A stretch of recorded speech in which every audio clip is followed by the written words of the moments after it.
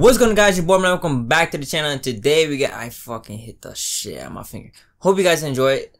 And today we're gonna react to Jimmy Butler FaceTimes with a fan. And recently, like you could say recently, but it's like weeks, like 2 weeks out, 4 weeks. I don't know, but he leaked his number. He said in the interview, he was like, "You wanna catch me? This is my number. You know what to do. Call it a day."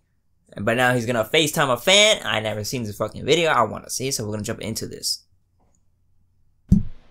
You know, you've been pretty quiet, subdued this week, but there's been some shots fired in your direction. Antoine Walker questioned you as a locker room guy, and then obviously down in Chicago, there's been some momentum from personalities that you can't build a team around you. How frustrating has that been that this stuff is coming out now, and what should be this team, the Wolves, Timberwolves, yes. Frustrating.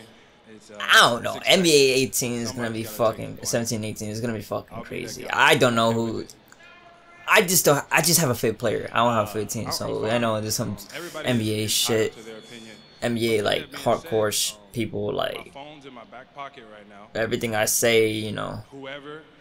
They get my ass whooped. 773-899-6071. So exactly. If you want to interview, there you have it. Please do. Remember that. I think he changed it by now. Jimmy, I don't know if I should call him though. News. Can you repeat that number? I missed it.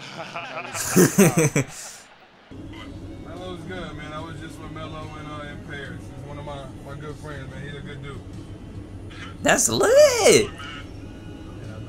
You know how many screenshots I would have took right now? But I appreciate you calling. I'll see you soon. All right, bet. That's gonna be it. I want to do that shit. Fucking FaceTime my fan and shit. But hope you guys enjoyed this video. Leave a like, subscribe if you guys are new.